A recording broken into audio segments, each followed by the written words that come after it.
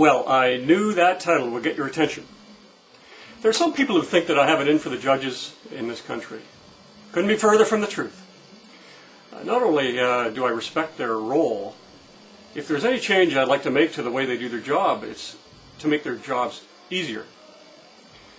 Because after direct democracy comes to Canada, our courts judges will still wake up each morning, go to work, put on their fancy gowns, and for all I care, make rulings that we have to paint all the roads in the country green because environmentalists say it's a good idea. Court rulings are less important to me than the consequences of those rulings and how they're dealt with. I mean, where would we get all that green paint anyway? I'm really quite uninterested, too, in how judges are appointed or elected or how they otherwise get their very powerful roles. And disregard any suggestion that I want to influence the independence of judges. That's a deflection tactic from those who simply want to terminate debate before it gets around to the real question. No, my challenge to the Supreme Court is much more fundamental than the decisions they make or how they're appointed to the bench. My interest is in challenging the unquestioned authority that's been delegated to them by the elected representatives of our government who just don't want to really face the serious problems of the day. So it's more fundamental than the decisions they make or how they're appointed to the bench.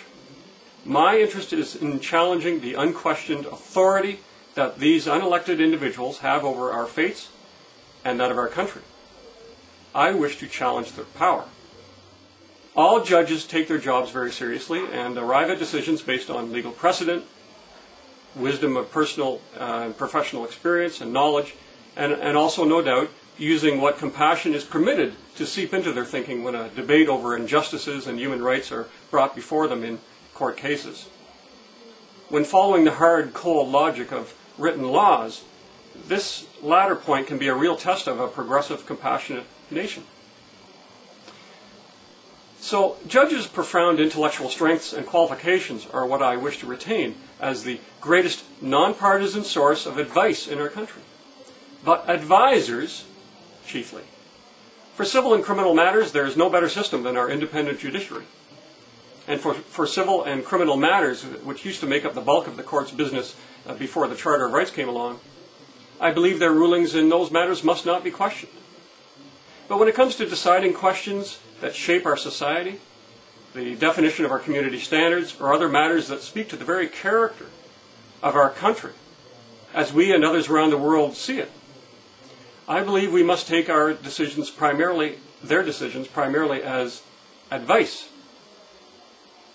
So too, there can be a question of the feasibility of court decisions when sheer budgetary affordability is at the crux of the matter. The tax-paying voter and their elected representatives must retain the final word on that domain. And I would rather save the courts from that most difficult debate, deciding the disbursement of our precious tax resources. That is precisely what elections, party platforms, and visions, and governments are for. Our judiciary should not be our supreme rulers, but instead partners with our elected representatives and the people of the country. For we must not forget the people of the country. It's too easy to do that. Example, in the great debate of the repatriation of the Constitution 25 years ago, where one side said that the courts should rule supreme and the other that the government should rule supreme, the debate missed a vital consideration. What about the people? As usually happens in constitutional debates, those in charge get to frame the question, so it's easy to ignore the most important stakeholders of all. In the clamor for attention between politicians, the media, lobby groups, academics, and experts, it's just too easy to forget that it is the millions of ordinary voting citizens who make up society. Everybody else is just renting time.